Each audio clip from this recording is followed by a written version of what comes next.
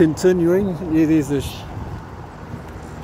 showgrounds over there, the stadium where you watch the stock cars and sidecars and that. There's a vaccination station over there, I think. Yeah, I'm not quite sure. I'll have a good look after when I go past here.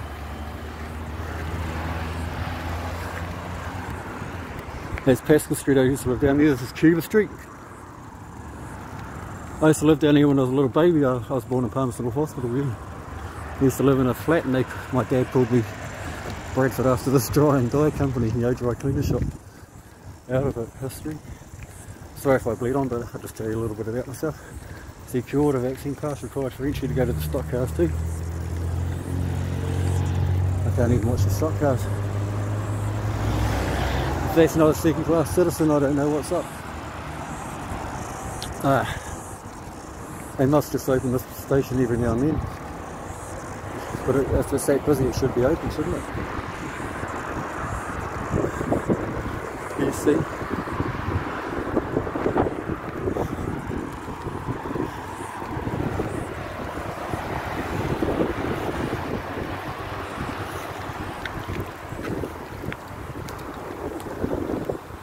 There's some good times at the old stadium too, concerts and stock cars.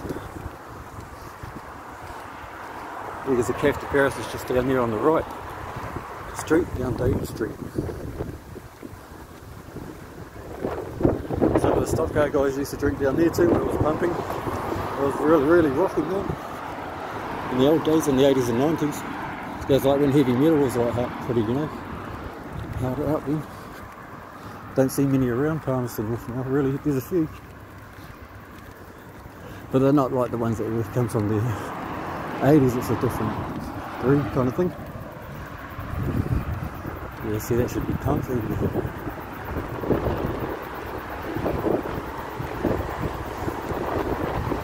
Should be pumping.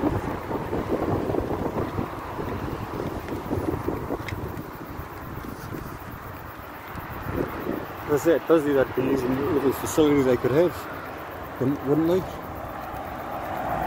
You got to start asking yourself questions. People say I'm a Facebook warrior and that, but you get it anywhere. You can get off the New Zealand government sites. Some government sites and that, like, they have little icons that they put into another page so they're harder to find. And then they pass these laws behind our back, and it's only like on the government channel, really, it's not on the public news. And then they're always hyping up the bad stuff. Yeah, like when I come out of the toilet at that church that day, there was a reporter and I took a couple of photos of him and I posted them. And I says, I said to him, nothing to do at the moment. He goes, no, nothing to do, or something. And I says, there's heaps in there, heaps inside Parliament you could be reporting on. And they having this security guard just looked at me and looked away, But there's Bowlerama, they play video games and pool tables and bowling. They used to have a 10-pin bowling up Tremaine Ave, up the other side of town, up north. There's change sheets there. Look at those COVID signs around and shit.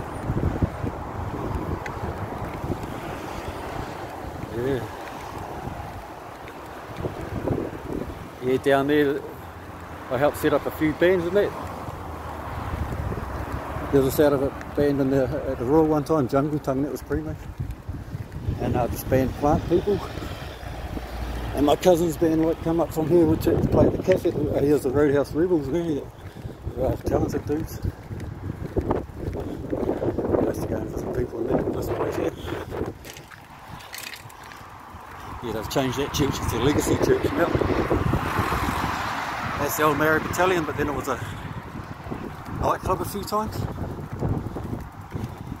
Yeah, one time these bouncers, I had some leather pants on and he dragged me.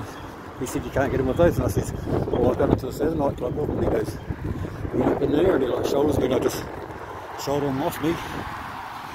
And then he pulls me out the front door and two of them take me to the ground and just kicking me over and going doing some more, and I just took it and left them, you know.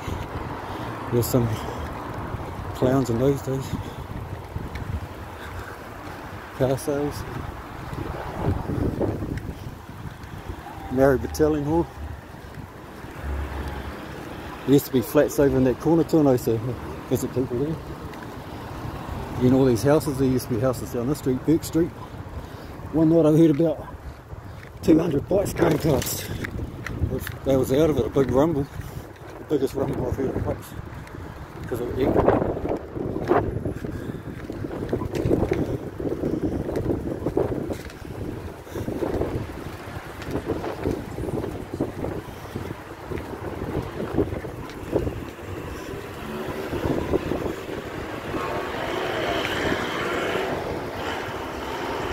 Nash Trust, I wonder what that's meant to help. Do they do a real good job about it? There's a Chinatown.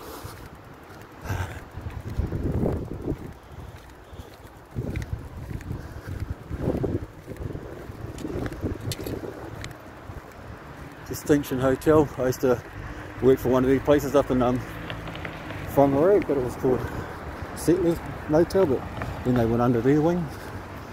Yeah, the real big chef from the big one in the town. So yeah, he was a bit of a clown. They always try and take me down, you know, no matter what. If you work real hard, they want more out of you, you know, they'll squeeze everything they want out of you. And then you don't get rewards for like people that get on with them really well. I call them brown noses, or you know, I could call them worse things, but that's a dance zone. So you see, they'll take music and dancing away if they get their way, if you know what I mean. But that's the gym. Not many people in there because probably the COVID stuff and that. All the spacing and all that. There's a nice restaurant and one side. I remember one time there was a real big, like an open festival the other day, and they had the bands and everything. It was cool. This used to be the probation officer. I used to go there for probation. When I was about 18, I went and moved in this house, and I think there had been a drug dealer living there before, and he must have been selling to school kids. You know, I'd only been there 2 weeks and I was a bit sloppy, and you know, I admit I used to sell them.